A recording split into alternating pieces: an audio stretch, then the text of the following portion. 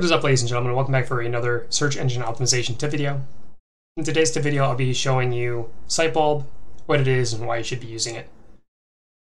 So Sitebulb is a desktop-based application that allows you to basically crawl your website to uncover technical SEO opportunities.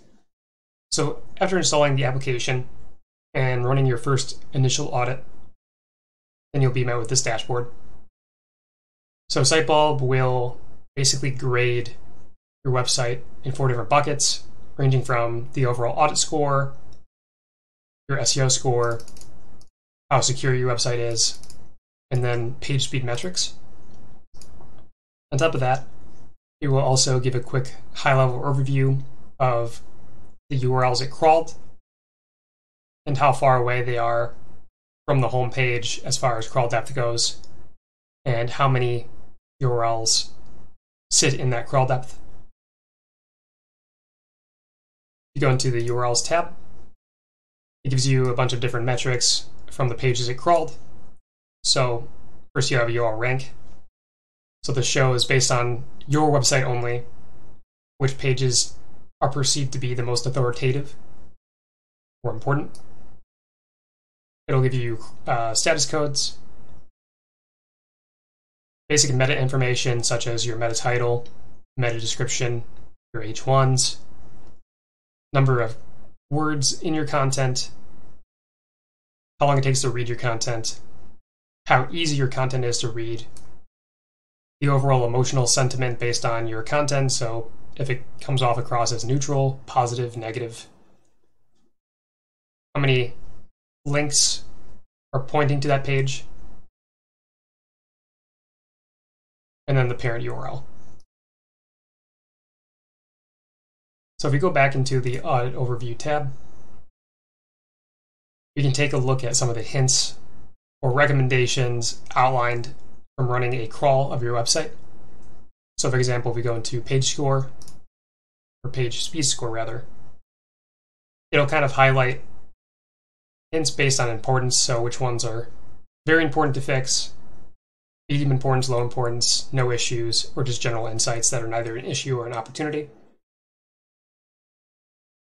And I'll kind of give you that information based on the highlights of those hints. And what's really cool about this tool is, compared to Screaming Frog, where it might not be inherently obvious what you need to fix unless you're a highly technical SEO expert, Sitebulb is a program that anyone can use and be able to identify key hit points to fix for your website.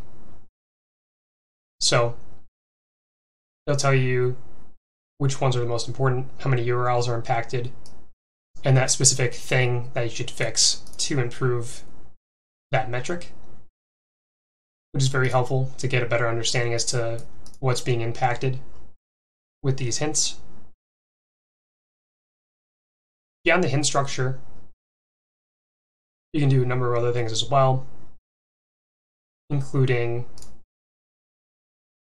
looking at link structure, so how your internal navigation is set up.